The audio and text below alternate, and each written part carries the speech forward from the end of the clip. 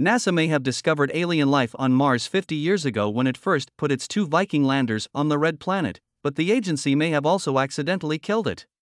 A scientist recently claimed that NASA may have inadvertently discovered life on Mars almost 50 years ago and then accidentally killed it before realizing what it was. But other experts are split on whether the new claims are a far-fetched fantasy or an intriguing possible explanation for some puzzling past experiments. After landing on the red planet in 1976, NASA's Viking landers may have sampled tiny, dry-resistant lifeforms hiding inside Martian rocks, Dirk Schulze-Makuch, an astrobiologist at Technical University Berlin, suggested in a June 27 article for Big Think. If these extreme lifeforms did and continue to exist, the experiments carried out by the landers may have killed them before they were identified, because the tests would have overwhelmed these potential microbes, Schulze-Makuch wrote. This is a suggestion that some people surely will find provocative, Schulze-Makuch said. But similar microbes do live on Earth and could hypothetically live on the red planet, so they can't be discounted, he added.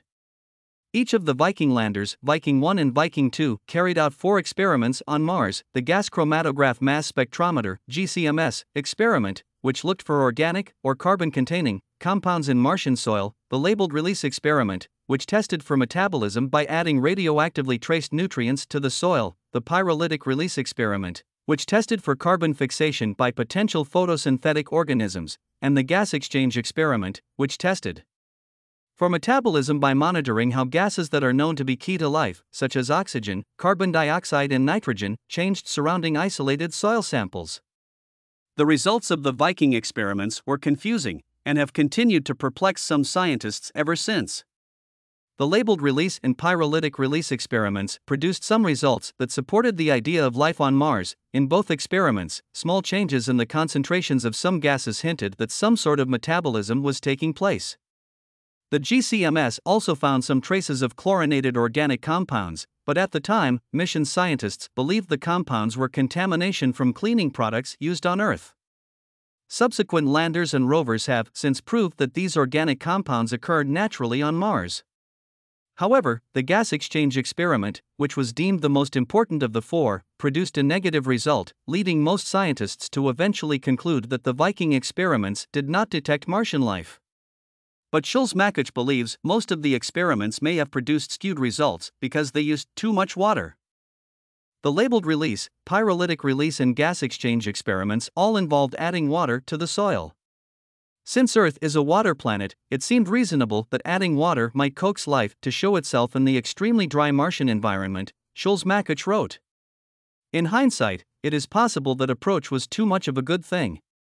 In very dry Earth environments, such as the Atacama Desert in Chile, there are extreme microbes that can thrive by hiding in hygroscopic rocks, which are extremely salty and draw in tiny amounts of water from the air surrounding them.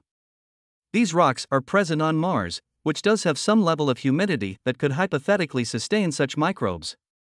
If these microbes also contained hydrogen peroxide, a chemical that is compatible with some lifeforms on Earth, it would help them to further draw in moisture and also may have produced some of the gases detected in the labeled release experiment, Schulze-Makuch proposed. But too much water can be deadly to these tiny organisms.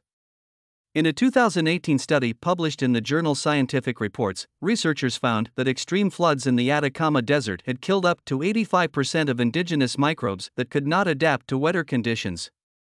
Therefore, adding water to any potential microbes in the Viking soil samples may have been equivalent to stranding humans in the middle of an ocean. Both need water to survive, but in the wrong concentrations, it can be deadly to them, Schulze-Makuch wrote. Alberto Ferrin, an astrobiologist at Cornell University and co-author of the 2018 study, told Live Science in an email that he totally agrees that adding water to the Viking experiments could have killed potential hygroscopic microbes and given rise to Viking's contradictory results.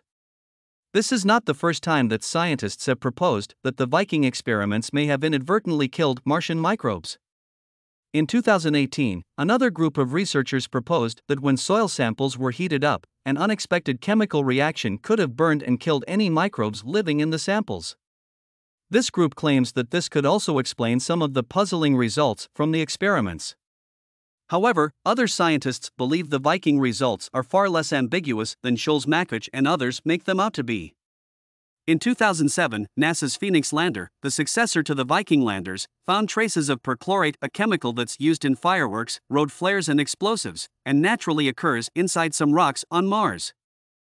The general scientific consensus is that the presence of perchlorate and its byproducts can adequately explain the gases detected in the original Viking results, which has essentially resolved the Viking dilemma, Chris McKay, an astrobiologist at NASA's Ames Research Center in California, told Live Science in an email. As a result, scientists who continue to chip away at the lander's results are wasting their efforts, McKay added. I disagree with their logic, he said. There is no need to invoke a strange new type of life to explain the Viking results.